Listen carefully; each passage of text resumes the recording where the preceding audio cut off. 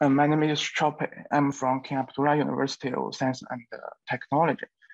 Other authors are from Ant Group, Shandong University, and University of Notre Dame.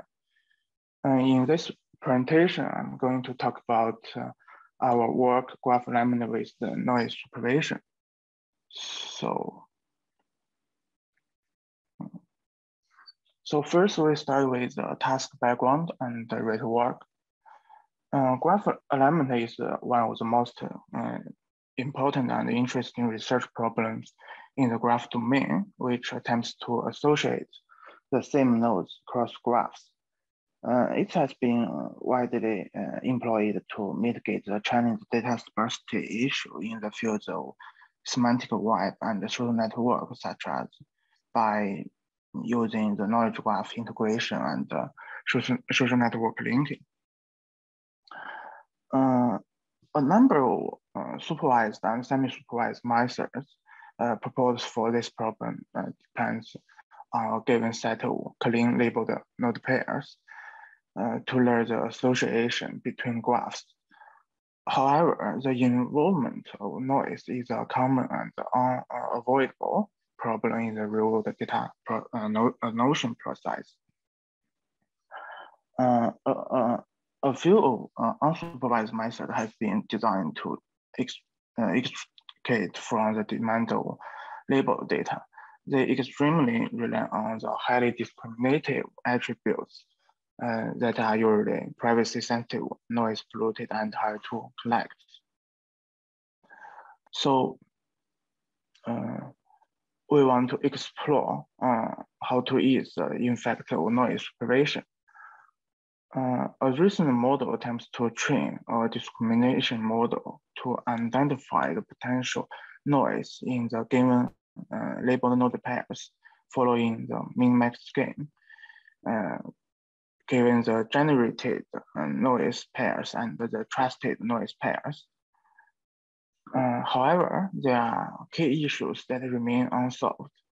The noise acquisition strategy is based on the idea of negative sampling.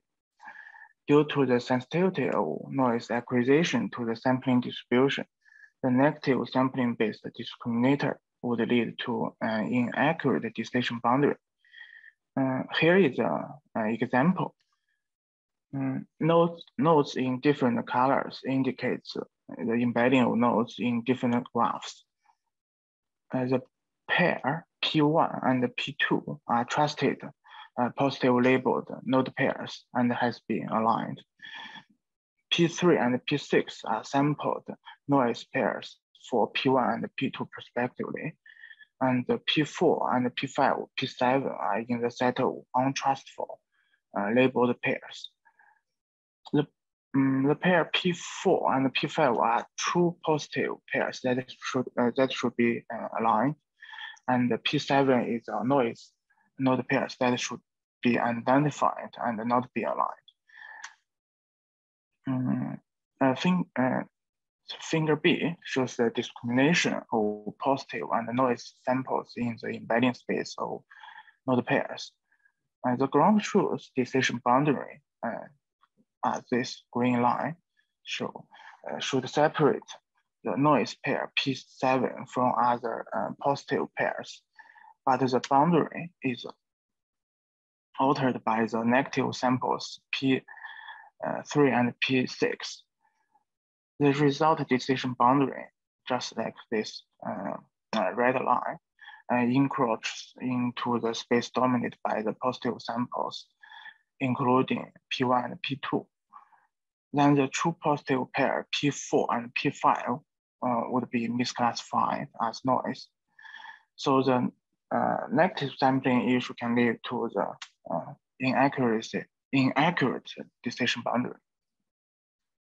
Meanwhile, we want to separate the positive and the noise in the untrustful labeled data and use the positive part to enhance the alignment model to rate more nodes.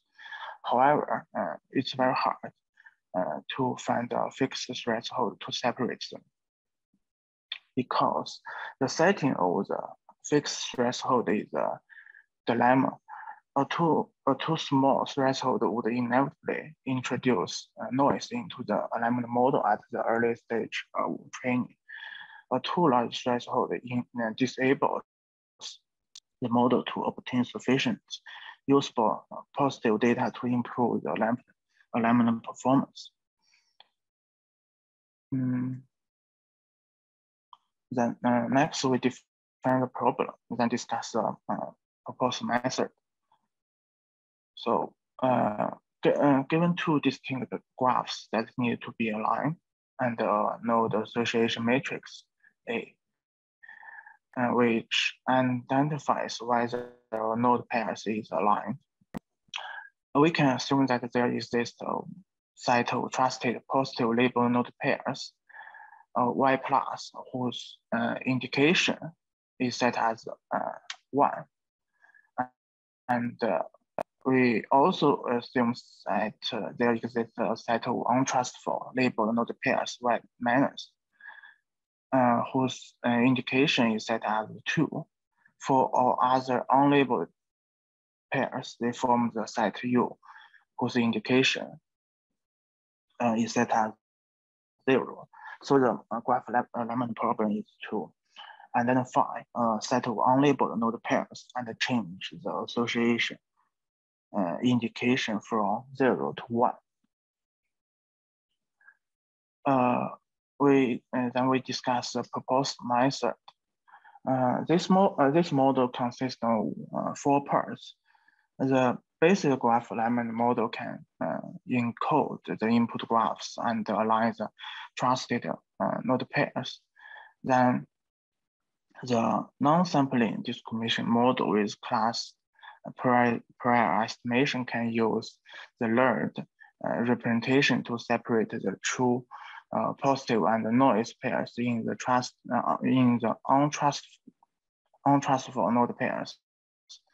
Then the curriculum positive data selection can progressively select the potential positive nodes from the untrustful node pairs to augment the alignment model and the discrimination model. I will discuss each of them in detail one by one. So the first one is a basic graph alignment model, which includes a graph neural network-based encoder and graph alignment loss. The graph neural network-based encoder is to learn the representation of nodes in graphs, and the graph alignment loss is to minimize the distance between the trusted node pair, between the nodes in the trusted node pairs. YT is a positive, the trusted positive node pairs, and N is a set of negative samples, and FE is an energy function to measure the distance between the representations of node I and node J. Then the second is non-sampling discrimination model. We want to avoid applying negative sampling in the noise discrimination model. So we want to use the unlabeled node pairs to design this discrimination model, which is based on the positive unlabeled learning. We suppose that the unlabeled data U is composed of the positive pairs U plus and the negative pairs U minus. The marginal density of U is PUX. The pi is a positive class pair. In positive unlabeled learning, pi is unknown and has to be estimated from the data. To classify U plus and U minus in U with a binary classifier D that can learn the distribution of the unlabeled data U, we need to minimize its expected misclassification rate, LR. Since the separation of U plus and U minus is unknown, and PU plus confirms to the distribution of the given trusted node pairs P y plus. So we replace this PY plus with PU plus, and we change this misclassification rate as well. We take the non-negative risk estimator following recent work to overcome the overfitting. Next, we want to estimate the positive class pair. That is a proportion of true positive node pair in the unlabeled data. We suppose that the representation of the unlabeled node pairs conforms to a Gauss mixture distribution, which includes two components. One of the positive node pairs from the trusted node pairs and the positive part in the unlabeled data, and the other of the negative node pairs from the negative parts of unlabeled data. We want to estimate the posterior distribution on the parameter, that is a set of parameters describing the distribution of representation of node pairs from both trusted and unlabeled data, so that we can assign the value phi1 or phi2 for the class pair. We use a variential inference to approximate the posterior distribution. So we can get then we can get the exact loss through Monte Carlo sampling. Last, we can estimate the class pair pi following this formulas. We did note that the components I of Gaussian mixture distribution contains more positive samples, since the components I with more positive samples can be regarded as the marginal density of positive part in the unlabeled data. So it's natural to select phi I as a class pair. Sorry, you have 2 minutes. Okay. 2 minutes left. Okay. Then we want to select the potential positive node pairs from the untrustful labeled node pairs to augment the trusted positive labeled node pairs. It's always easy to pick out the plausible positive samples in the beginning, and then get harder and harder to pick out more plausible positive samples. So we design a curriculum positive selection strategy to augment the trusted node pairs with the training going on. We introduce a parameter to weigh each node pairs in the untrustful node pair to indicate if node pair should be selected as a potential positive data. This is the loss function. FR is a pacing function, and LSP is a scoring function. The optimum, the global optimum can be reached with this solution. So then for the experiment part, we use 5 cross-lingual knowledge graph dataset from the DPP15K and the DW100K. To simulate the noise involved scenario, we have to inject the noise into the dataset for our experiment.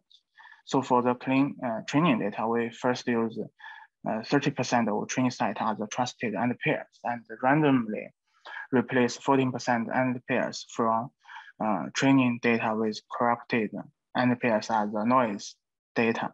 So we can get 70% of training set as the noise involved end pairs. Sorry, we are out of time, so I must ask you to conclude very quickly. Okay. So this is experimental result, and the conclusion is we propose a robust graph alignment model to complete noise in the given label data, and we design the non-sampling discrimination model using PO learning, and propose to select the potential possible data by curriculum learning. That's all. Thank you for listening. Any questions?